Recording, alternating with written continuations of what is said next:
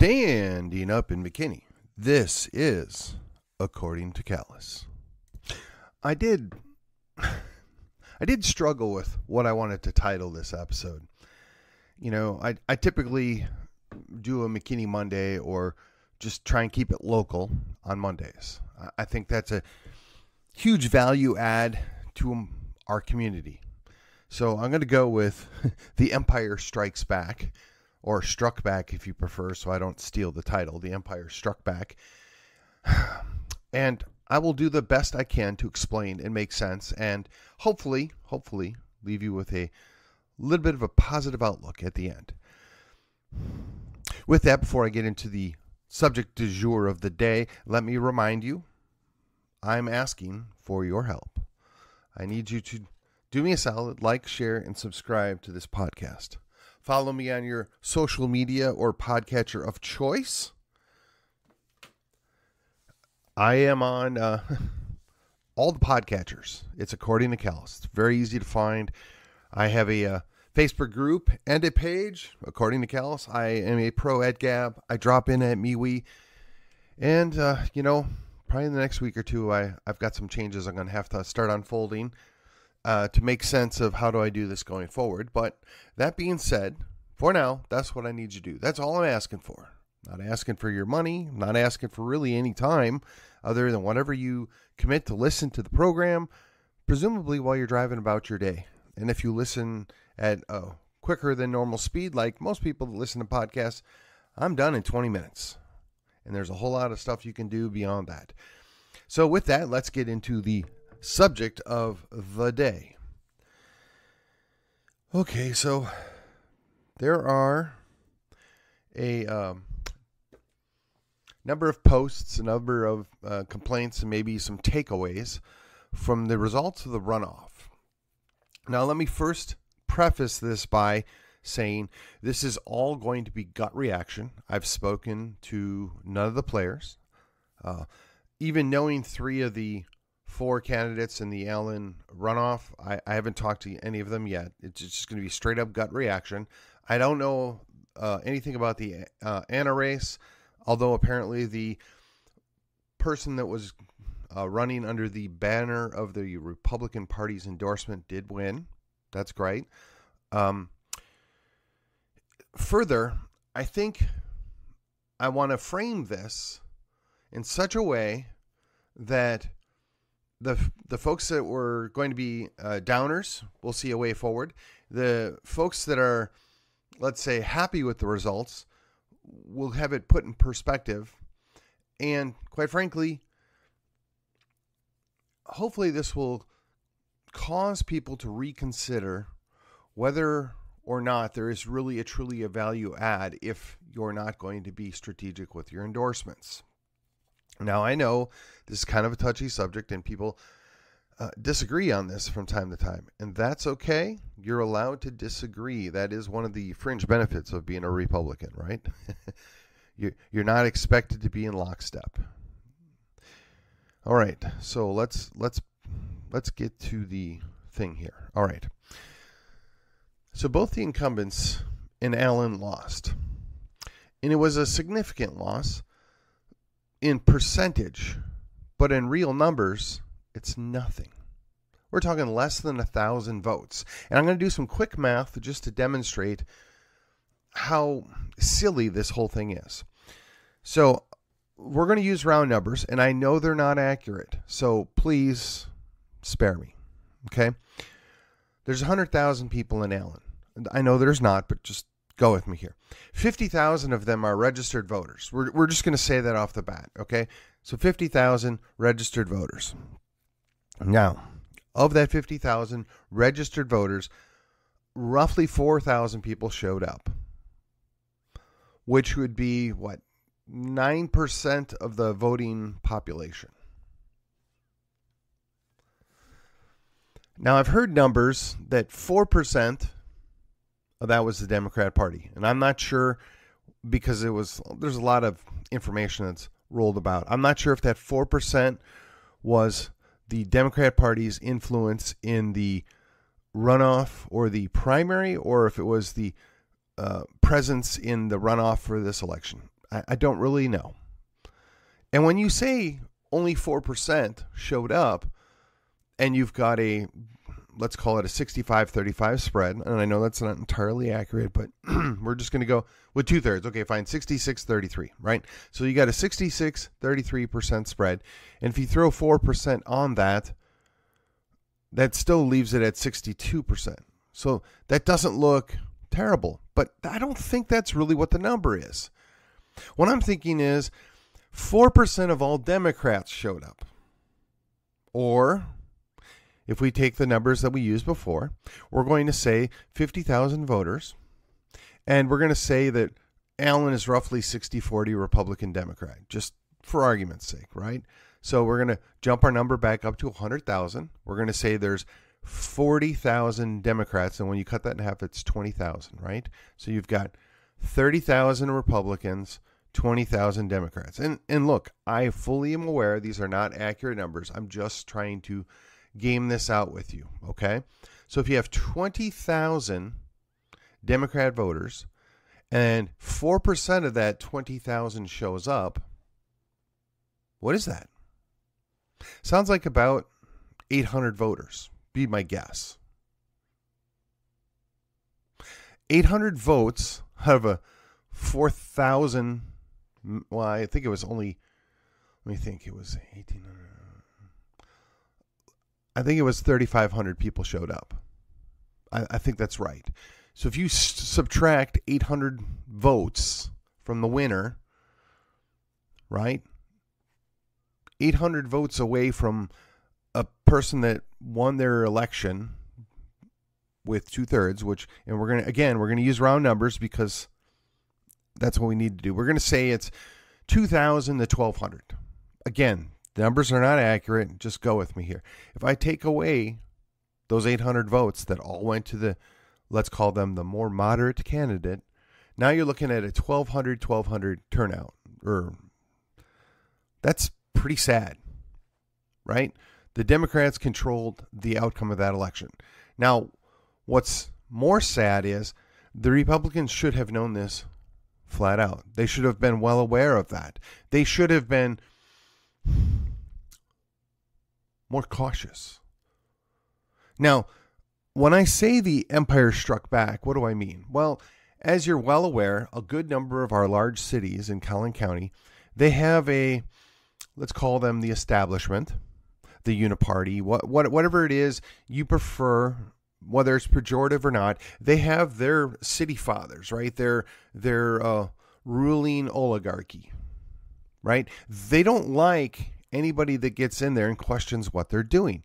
And I got to be honest, a lot of times, most cities that are nominally red are run by what I would call a benevolent dictatorship. That is, they get theirs, and they usually get theirs over and above whatever anybody else gets. But on the whole, the city benefits, and everybody generally has a positive outcome. And if I compare Allen to Plano, you can see some of that. Plano is definitely more purple, definitely maybe even full-on blue at this point. And Allen's significantly a nicer city, and it's run better. We can see that, right? And I mean, even if you compare Allen to McKinney, there's a lot of things Allen does better, in my opinion, than McKinney. Now, maybe it's a fair comparison, maybe it's not. I mean, it's much smaller geographically. The population is about half. They have a, let's say, a little bit better corridor on 75 that they were able to develop to offset the costs. So there's pluses and minuses. Plus, they have the entire south side of 121 from Custer to 75, which was undeveloped and is now being developed. And looks to be they're putting a little more thought in it than just apartments. Again, some of that is driven by the city council. A lot of it is driven by the people that run the city, the people that are behind the scenes, that make the big decisions, that float their ideas to the city council, that are expecting rubber stamps or a pat on the head. And they control the zoning boards. They control all these things. And that's fine insofar as the city actually benefits from it. But when you're picking winners and losers, and when you're subsidizing bad investments, and you're really spending foolish money on fixing things that weren't broke in the first place, one questions whether or not there was wisdom in that. So when I think about, 3 years ago when we got Dave, and Darren, the tenor changed, right? It went, I would say, more fiscally conservative for sure. Certainly they were talking a little bit more about social issues insofar as how they were applied at the city level. But I really was at a loss as to why they were referring to these guys as being right wing and only dealing with the right wing and only hardcore. I mean, I never saw any of this. Now, granted, I do not live in Allen, Texas. I don't know all the details. And from the outside looking in, it looked like the status quo was pretty much maintained with a slight shift to the right on the Overton window. Now, as a Republican, as somebody that's interested in how these cities are being run, to me, that seems like the best way to do things, right? We want to get our folks elected. We want to make sure they do a really good job, and we want to shift that Overton window slightly to the right. So then you got to ask yourself, well, what happened here? Okay. Now, again, I have no secret background information here. I don't know all the details. Most of this is pure speculation. So you had a very effective, well-run grassroots organization that ran the board.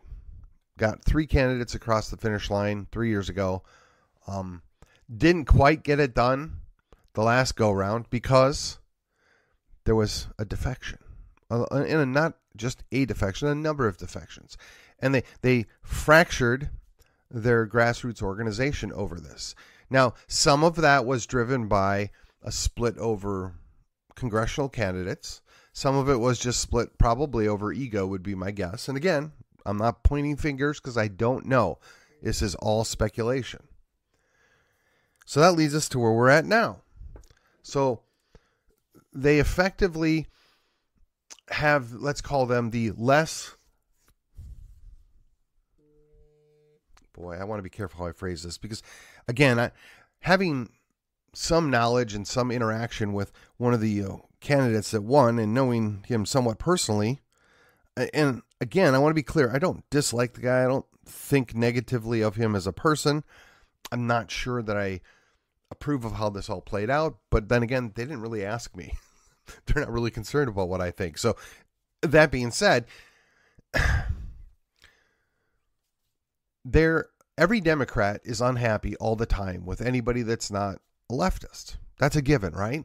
So if you get somebody that's a little bit further to the right than dead on middle, or a little bit more center right than what some Republicans or the oligarchy is comfortable with, and the Democrats approach them and say, hey, look, just run some middle of the road people that are nice and we'll support them because we want to get rid of these guys. And the Empire says, well, you know what? We're not real thrilled with them either. We've been having to work with them and cut them deals, but man, if we can cut them out with your support, yeah, of course, we'll do it.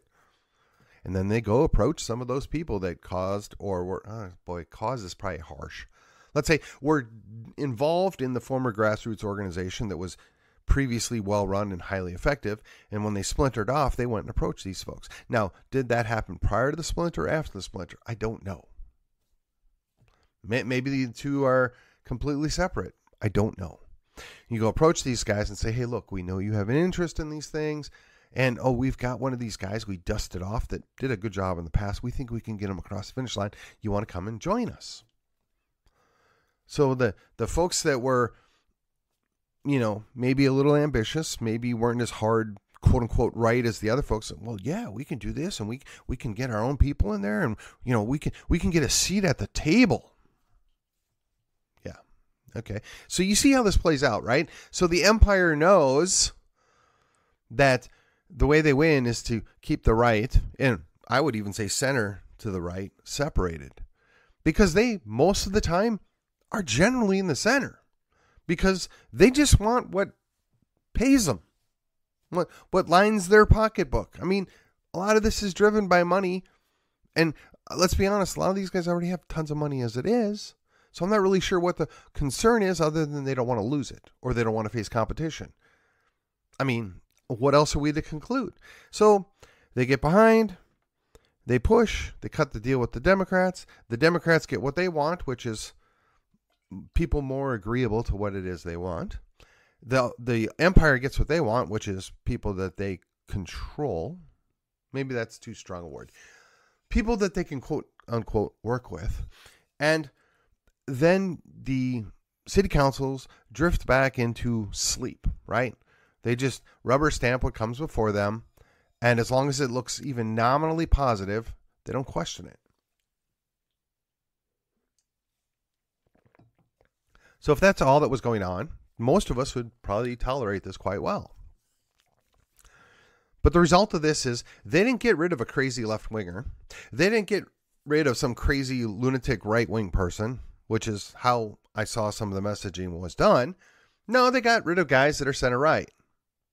Or maybe you could make the argument that hard right center, right? These guys are not, the wackadoos that some would portray. In fact, to be honest, I never really saw any of that in the marketing. But again, I live in McKinney. I'm not intimately involved with what goes on in Allen. I did go interview the guys I thought were good, and I wanted to see win. I did endorse them for what it's worth. And they still lost. And one had an endorsement from the Republican Party of Collin County, and the other decided it wasn't worth the trouble that it might bring with it. And what's interesting to me is the one that had the endorsement actually got fewer votes. Now, is that a result of the endorsement, or is that just something that was baked in already? I don't know. But again, the Empire struck back. The Empire knew what the gameplay was here because it happens every single time. The center, the moderate middle, sells out the right every chance they get. Because they think they're buying peace, or they think they're getting a deal to keep their leftists under control. We just throw them a bone every now and again. They don't do that for the folks on the right. In fact, they spend all their time disdaining and dismissing the people on the right. And I don't know if that's because there's no fear, or if I don't know it's because they know the right's just going to run their mouth, and maybe they'll move. But they're legitimately concerned about the leftists because leftists do things. Leftists burn buildings. Leftists tear down statues. Leftists sabotage. Leftists protest. Leftists destroy nice cities. They just do. So perhaps it's looking at it from the point of view that if we can just buy off the progressive libs here and get them to settle down and stay in their own lane, we'll keep peace in our city.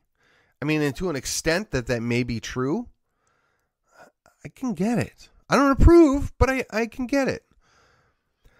So, what does that mean?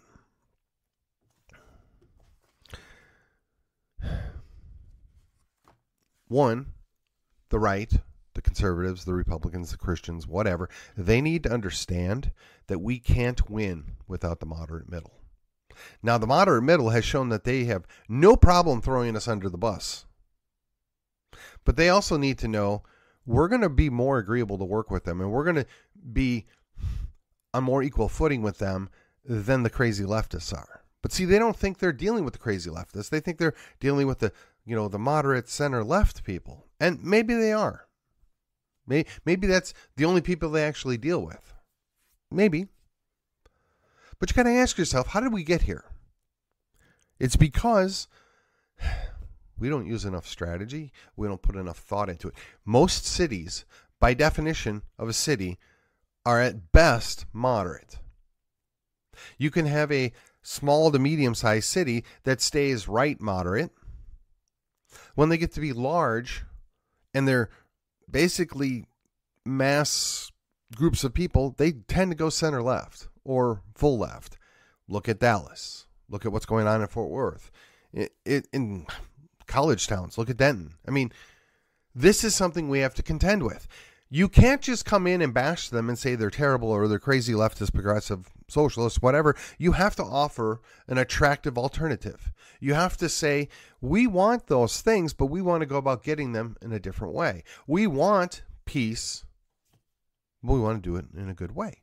And honestly, I don't really have any fault or any harsh critique of the Daves. I thought they did a decent job. I thought they did a lot of things right. Were there some errors? Yeah. Were there some things that they maybe could have done a little differently? Sure. And that's going to be seen in hindsight. But at the time, it looked reasonable. It looked fair. Now, could there have perhaps been some better media campaign? Could there have been some more help? Yeah, maybe. But again, the most effective means for them to win re-election, that is, the highly effective, well-led grassroots organization, had been damaged, severely damaged, which allowed the empire to strike back.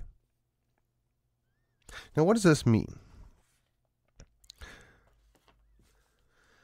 The moderates, they always feel slighted, and they have good reason to, in many cases, by the right. The right dismisses them. They deal with them with disdain. They look down upon them. They call them names, whether it's Rhino or whatever. It doesn't matter.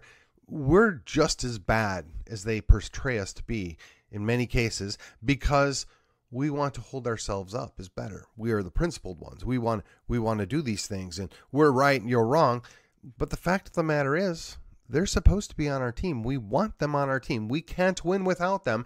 And if we spend all of our time pissing off the moderates, this is what we get. This is the response. The moderates say, well, okay, fine. We're going to go cut a deal with the Democrats because they're 40% of the vote or maybe even 45% of the vote. And while we would win if we stayed with you guys, we're not right enough for you. We're not conservative enough for you. We'll just cut a deal with them. I got to believe most moderates are, they're not wanting confrontation. That's part of the issue, right? They just want to go along to get along. They just want to keep things nice and peaceful. And I don't blame them for that.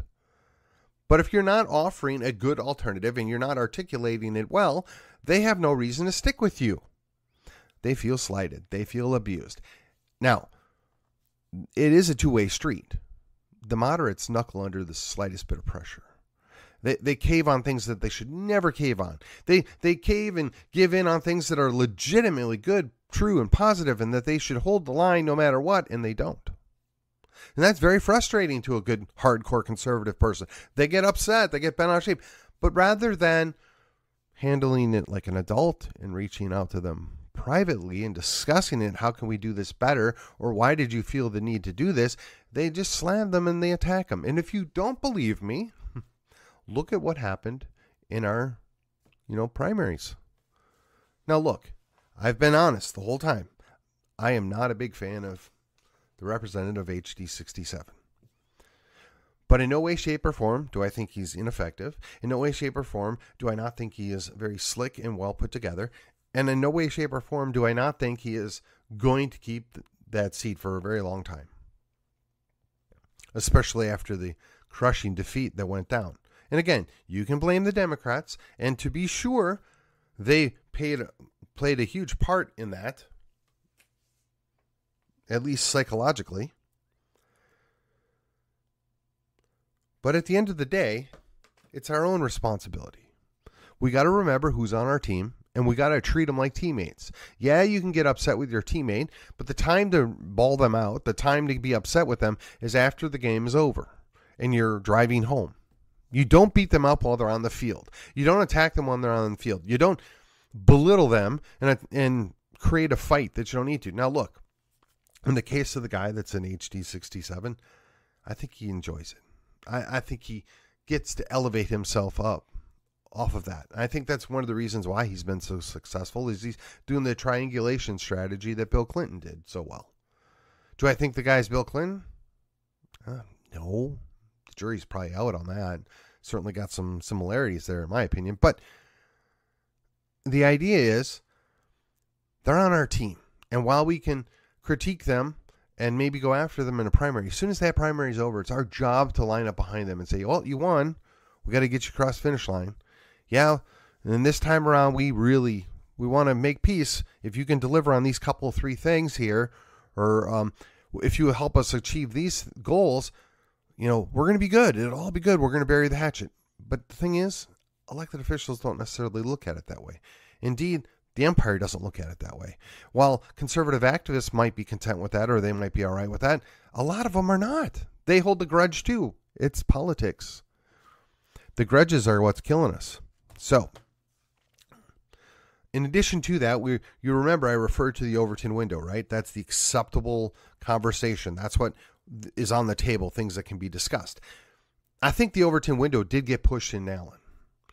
I think it's been moved, and it's not going to right away be pushed back.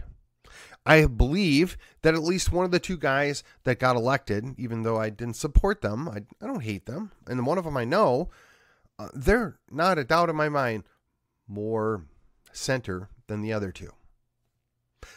But on the other side, at least one of them is a Republican, is by his definition conservative.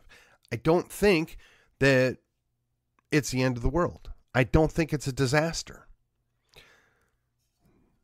But what does that mean going forward? Right? I mean, that's at the end of this discussion. What's your takeaway? I think we still get the Overton window. The major takeaway is you have to know your enemy. We have to remind the moderates, right, those milquetoast conservatives, we have to remind them that the leftist, progressive, socialist Democrats are our common enemy. When and if they should ever get any power or authority, they will unleash everything on all of us. And as milquetoast moderates, you might be able to stay under the radar for a while. You might be able to tolerate it for a while. But then you end up with Austin or Dallas or Houston. And is that what you really want? Because that's ultimately what's going to happen if you continue to side with them and help these folks. Now, yes, we as conservatives, we as the right wing, we as Christians, we have certain expectations. We have certain things that we want done. And we hold the line and we hold you accountable for that, yes. But we, when I say we, because I include myself with this, because I'm not perfect. Sometimes I slip too. Our enemy are not the milquetoast moderates. Our enemy is, again, the same leftist progressive socialists. We need to remind ourselves that. And if it helps you, consider your milquetoast moderates as your weaker brother, or your weaker brethren, to be more appropriate. They're on our team. They're with us, but they just don't have what it takes to push back, hold the line, and fight the fight like, quote unquote, we do. And not everybody's me, and not everybody's you if you're listening to me. Everybody has their thing. Everybody has their strengths and their weaknesses. You got to remember, those milquetoast moderates, they still have to show up and vote. Those very same people that you look down and disdain because they don't hold the same values or principles that you do, they agree with us on the vast majority of the stuff. We need to remind them that we're on the same team. We need to treat them like they're on the same team. We need to not attack them more than we attack the leftist progressive socialists, because they will realize that perhaps we're acting more like an enemy than those leftist progressive socialists. Those leftist progressive socialists, they know all the right things to say. They have worm tongues. They're particularly good at telling people what they want to hear, what they need to hear. And they'll sell those moderates out in a heartbeat as soon as they get into power. But they're going to come after us first. So we need to be sure that we hold the center. We need to be sure that those folks know we're not their enemy. Yeah, okay, we don't agree on everything. Okay, you're not my favorite flavor of republicanism. That's fine, but we're still on the same team. You guys will be in a world of hurt if you don't work with us, and we can't win without you. Because every time you don't show up, or worse yet, you show up and help the leftist progressive socialists, or you let them help you, you're selling yourself out. Now here's the light at the end of the tunnel. You've now learned this. You saw it play out. You have time to dust off your pants, your boots, and walk on to the next race. We will be prepared. We're going to need to work on our marketing. We're going to need to work on our messaging. We're going to need to work on our candidates, and we're going to need to work on a strategy. Those are all knowns. Those are all things that we knew going in, but we took what we had. And I don't blame anybody. Not any one person is responsible for the outcome of what's happened in this entire election cycle. And one last thing I want to throw out here. This has been the election that has not ended. It is June 15th, and we're finishing runoffs. For 6 months, we've been campaigning and fighting amongst ourselves. First in the primaries, then in the municipals, then in the primary runoffs, and now in the municipal runoffs. And we've been fighting amongst ourselves without remembering who the enemy is. What's done is done. I know there's a whole lot of folks that are disappointed. I get it. I really do. I feel for you because that's me too. I'm disappointed. We took the wins we could get. We suffered some tough losses, but even some of those tough losses are not huge losses. And I want to get personal here for just a second. And I mean this in all sincerity. And I'm going to quantify it in the best way I know how, and it's not fair. And it's clearly subject to interpretation or somebody that knows better. But if you live in the city of Allen and you accept that the city of Allen on a scale of 1 to 10, 10 being hardcore right-wing conservative and 0 being leftist progressive socialist, in my mind, the city of Allen's about a 5.5 or a 6 at best. At best. And the city of Allen previously had 3 guys, Darren, Dave, and Dave, that were probably 7s or 8s. Maybe you could make an argument 8.5 for one of them, right? They really pushed that Overton window. And for the 3 guys that won, honestly, at least 2 of them are going to be 5.5. They just are. The other guy, I'm going to be gracious. And I'm going to say the guy's probably a 7. Now, would I have preferred the 8 or the 8.5 that was facing off against him? Sure. But is a 7 that big of a loss? What's really going to happen is what happens when the council meets together. Because the biggest danger, the biggest fear I have is when you got a city council that everybody's in lockstep. Nobody questions anything. Nobody dares to look at what's going on. And everybody just signs off and rubber stamps everything that comes down. And honestly, you're going to get a whole lot of that when you're dealing with anything from a 4.5 to a 7. It's just going to happen. They're not going to fight the fight. They're afraid of the Empire, and rightfully so. The Empire won the day. The Empire's won the day the last 2 election cycles, at least in the city of McKinney. The Empire won the day in Frisco. You cannot fight a head-up battle with the Empire and expect to win. You just can't. But you can win, and you can take those battles one at a time and pick away and push back and move the line. And that's what we got to do. There is no knockout blow. No long-term knockout blow strategy wins forever, because they'll find a way to counter it. They'll find a way to take back. And they've done it. And they've done it successfully. And until we remember that, and until we use our heads, we're not going to be able to overcome it. But all is not lost. There is a way forward. You just got to remember who your enemy is. With that, went a little long. This is According to Callus. It is Monday, right? 6/17, the year of our Lord 2024. And with that, I will see you on the other side.